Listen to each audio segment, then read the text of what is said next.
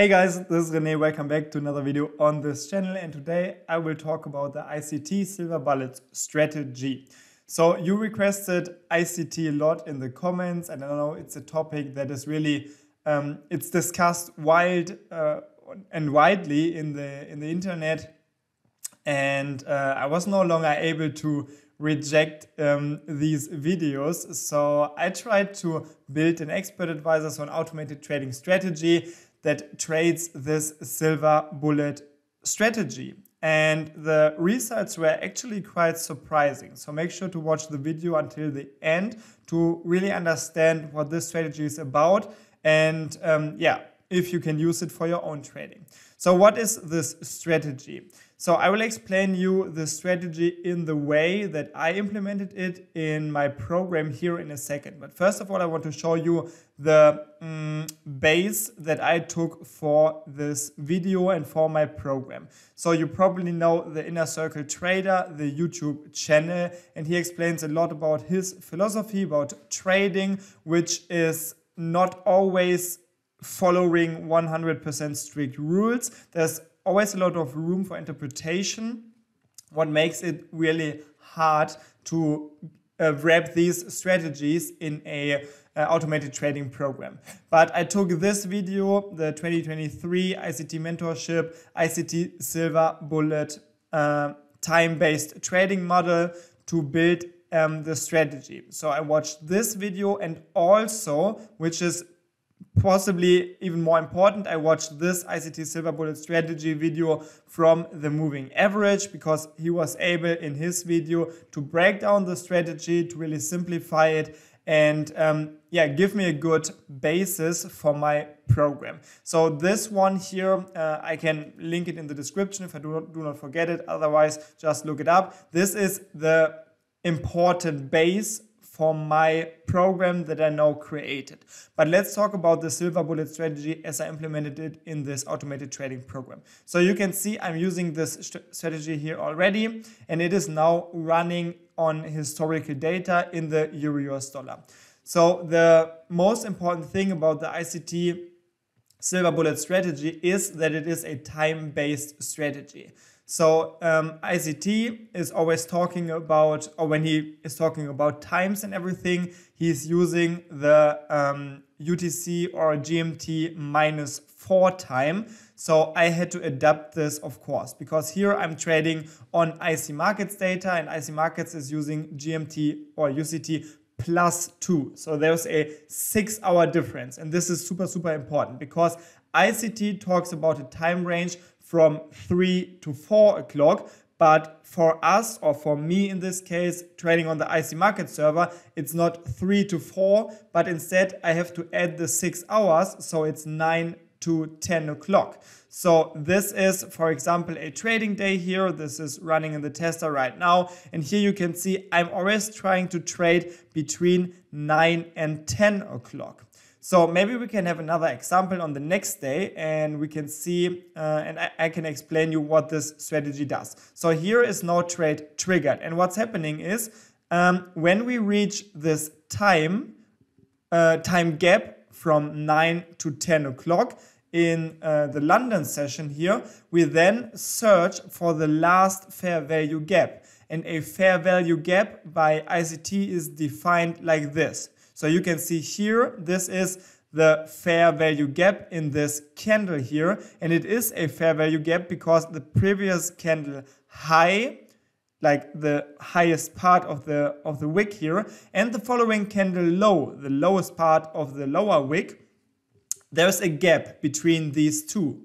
So this is the fair value gap, and this is automatically marked and identified by the program that I wrote. So you can see this is the gray box pretty much, which is taken all the way to 10 o'clock, because now we will try to enter a trade, and we will only enter a trade and only if in the time between 9 o'clock and 10 o'clock, again GMT +2 time. So ICT would be talking about 3 to 4 o'clock. That's really important to understand. So in this time range here, we are searching for entries. So if there would be, or if the price would come down into this range here, we would then enter the trade in a long direction. So this would be a buy signal for us.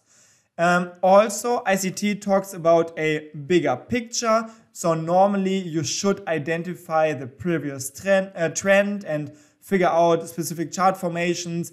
But this whole part is not really following strict rules. So that's a lot of guessing and interpretation and stuff, which is not really suitable for automated trading programs. So I kind of skipped the whole part, and I just designed this program to pretty much trade every signal without further analysis.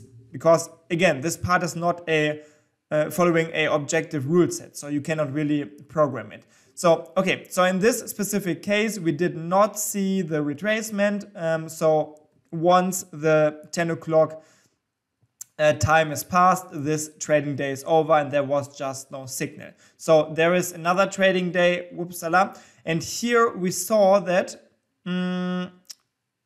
wait, let me check this.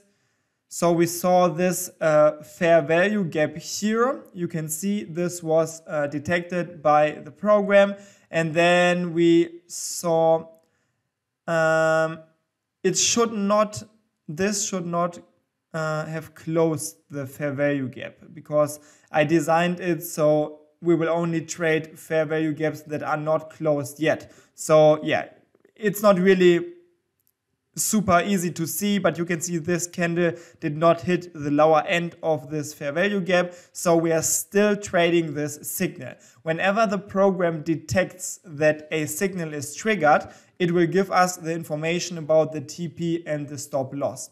And in this case, I designed the stop loss, so it would take the candle where the fair value gap is identified, and it would take a maximum of 5 candles back, and it will take for a long setup the lowest point of these 5 candles. So this is the stop loss.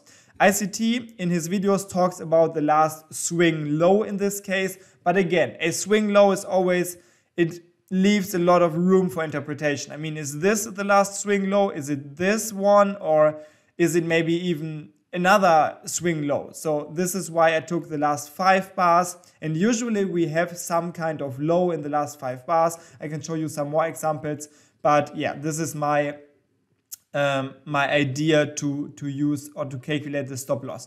The TP definition is a little bit clearer, so we will have the TP at the last swing high. So we will take the candle where we figured out where the fair value gap is, and from this point on until the trigger for this candle, we will have a specific amount of bar, and the highest point will be the take profit. So this would be the take profit here. So you can see TP and stop loss are now identified. The question is, why was this trade not entered or executed? And there's another rule. This is what I found in the video of the moving average, which again I showed before, so look it up if you're interested. We need at least 150 points for the TP, and as we can see here, this was only like 110 points. So TP is too close to the entry, so we do not take the trade. As easy as this. So you can see not every day is a trading day, but if I fast forward to the next day, maybe we will see a signal here.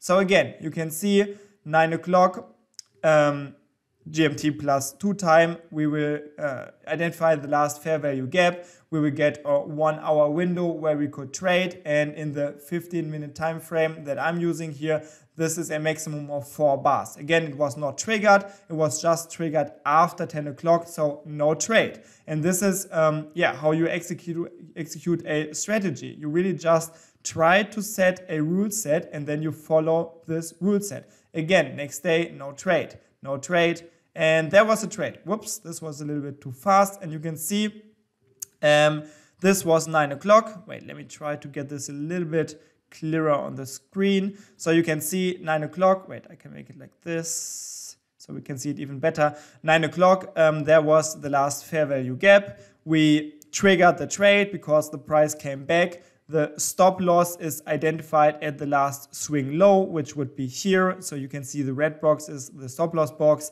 And then the TP is at the swing high, which would be this level. And in this case, it should be at least 150 points. Yes, this is about 155 points. So we take the trade, stop loss was here, TP was here, and this was a profit. And for this EA, or for this automated strategy, right now, I'm using the following inputs. So we are always risking 0.5% for every single trade. The minimum TP points or distance is 150 points. As I explained it before, I'm using the 50 minutes time frame, and I'm using, also for the fair value gap, I made a minimum size for this fair value gap. So it has to be at least 5 points, which is not really big. And then the time for the start of the trading or for this trading window is 9 o'clock and the end is 10 o'clock. So these are the settings I'm using. And yeah, we can have a look at 1 or 2 more trades, and then we can do a long-term back test to see if this strategy would have been actually profitable in the last years. So you can see there were some more signals, both not traded. And if we have a look at the TP, this was only 50 points. This was about 120 points. So just not enough. So we do not trade. And this TP 150 points criterion is actually really important because it changes the outcome of the test a lot. I did some tests before, and without this condition with the 150 points for the TP, it's really way worse to trade this strategy. But I think by now you should have you should understand how this strategy works, and maybe it's time for a long-term backtest. I'm just waiting maybe to show you one more actual trade, so you can see what's going on. No trade. So yeah, you can see most of these days are no trading days, at least not in the London session with Euro US dollar. There we had another trade, and yeah, if we just have a closer look, you can see this trade is currently active, and let me explain you this trade. It will be the last trade that I will discuss here before we do the backtest. So you can see here, this was 9 o'clock. So last fair value gap was here. It was identified by the program. Then the price came back at 9:15, sorry. Short trade was executed, stop loss at the last swing high, or yeah, like at the highest of the last 5 bars, which is usually the swing high. And then the TP is down here at this swing low. So if we fast forward, we can see this trade was not a winning trade, but yeah, that's how it is. Sometimes you win, sometimes you lose. So important is what the outcome of this is over multiple trades or over a lot of trades. So if we now go ahead and maybe test a period starting in 2020 up to 2023, we can see how this develops and how a long-term backtest with the ICT Silver Bullet strategy would have turned out, or if you would have traded this in a live trading account. So this is a really, really important test to figure out if this strategy actually has value or if it is just not really interesting.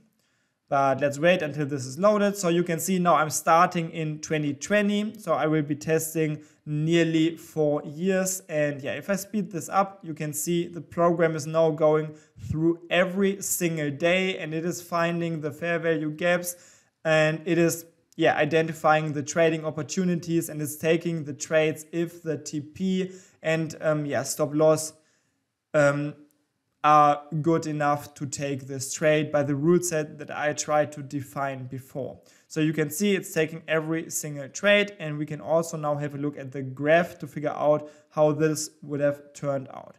So this is the performance for around the first year, 2020. Would have been actually profitable. Then let's go on and let's see some more trades. Also, we can of course have a look at the history here. So we should see that we are trading with 0.5% risk. So we are losing around 50, could be a little bit more because of slippage and costs and stuff, but usually it should be around 50. And yeah, then of course the profits are usually higher, not always, but on average they should be a little bit higher. And here you can see, yeah, this is the performance of the strategy if you would have traded it from 2020 on in Euro-US dollar in the M15 timeframe chart. So I was quite surprised when I saw the results, because as we will see here, it is actually profitable in the last 3 to 4 years. So this is really something that I did not expect. I mean, it's not always winning, so you have also longer sideways periods or negative periods. But if we have a look at the total outcome here, you can see tested with 100% tick data here, which is coming from Duke's copy. You can see the net profit was profitable. The profit factor was actually really good. So 1.26, in my opinion, is a really good profit factor. And yeah, you can see, of course, the entries by hour are always between 9 and 10 o'clock. This is what the strategy is about. So again, 9 to 10 o'clock GMT plus 2. So for the GMT minus 4 time, it would be 3 to 4 o'clock. This is really important to keep in mind. Then, yeah, the rest of the statistics, yeah, of course, I mean, of course, the profitability is the highest at around the entry. And then, yeah, I think the rest is not really interesting. So there's one more thing that I want to do, and that I already did before. I want to turn off the visual mode and test a even longer period. So let's start testing in 2015 now. So now we are testing 8, nearly 9 years. And we will see if this is still profitable in the last 8 to 9 years. And you can see this is not a strategy that trades too much, at least not in Euro-US dollar, with the conditions that I made up before. So we only had 111 trades from 2020 on, but if I now start another backtest starting in 2015, we will see how this would have turned out if we traded the ICT Silver Bullet strategy in Euro-US dollar starting in 2015. So let's have a look here, and we will not see it in the visual mode because I turned off the visual mode, but we will see the performance here as soon as the test is loaded. And I will fast forward the video and give you a quick summary in a few seconds. Okay, so there we are. So you can see the test is now finished, and let me get you the information, like starting in 2015 up to around this level here. This was the period that I did not test before. So you can see also from 2015 to 2020 it was profitable. It's not like, again, it's not like it's winning every day, every week, or every month. But overall, like with the program that I used here to test this, and this is with 100% tick data in Euro-US dollar, it would have been profitable in the last few years. So if you would have applied this rule set for your trading, it would have been a profitable outcome most likely. I mean, results can vary from broker to broker or from your quality of your order execution, but still, it's a profitable strategy the way that I implemented it here. And yeah, that's my first attempt to program a ICT strategy. I hope you like this video and this summary here. We can also have a look at the backtesting results. We can see in this longer period the profit factor was coming down a little bit, but 1.16 is still quite good. Also, keep in mind that I, of course, was not able to add this the analysis part of everything. So I know that ICT, I don't know all of his videos, but I know that he is talking about analysis, and you should predict where the price goes next and stuff. And this is something that I didn't really put into the program because it's just not really possible. And yeah, with just a 100% objective rule set, as I implemented it here, this is the outcome that I got. So let me know in the comments what you think. Did you trade this strategy before, and should I maybe make more adjustments to this program? I'm really curious to hear your opinion on this, and I hope that you like this little overview. So thanks for watching. Okay, wait. At this point I was thinking the video was over and I was happy with the results. It was actually really profitable, and then I realized that I messed up big time because I kinda failed to take into account the daylight saving time. So as we can see here, New York is actually GMT -5 and not GMT -4. GMT -4 is only during daylight saving time. The problem is that my previous calculation was not really correct. So now GMT -4 to IC markets, which is GMT +2 normally, and in the daylight saving period it's GMT +3, but this means that there are not 6 but 7 hours between the time in the New York and or in New York and the time that the IC market server uses. So I do not have to add 6 hours, but instead I have to add 7 hours, which leads to the starting time at 10 o'clock and the ending time for trading at 11 o'clock. And with these times, the backtest is actually quite bad. So with the actual times that ICT recommends for the London session, Euro US dollar is not profitable. 1 hour earlier would have been quite great, but the recommended times are not that good. So yeah, this had me thinking quite a while if I messed something up or something, but I think like this it should be correct, and I have to add the 7 hours to the recommended time that is told by ICT. So with these times it looks like the strategy is actually not really profitable for Euro US dollar. But on the other hand, it does not really matter what ICT says, I think. So if you just change it to, or if you are using a European broker which has GMT +2 or GMT +3 during daylight saving time, you can use, in Euro US dollar, you can use the times from 9 to 10 o'clock and it should be quite good. And 11 or 10 to 11 is what I show you right now. It's not that good. So yeah, now finally the video is over. Maybe you can do your own testing on your PC and let me know what you think about this. Should I use this program to test some more markets? Maybe. I think ICT is using a lot of S&P 500 futures, so maybe we could go with the US 500 CFD to also test the strategy here. So yeah, that's it, I guess. Thanks for watching. Have a great time and good trades. Bye bye.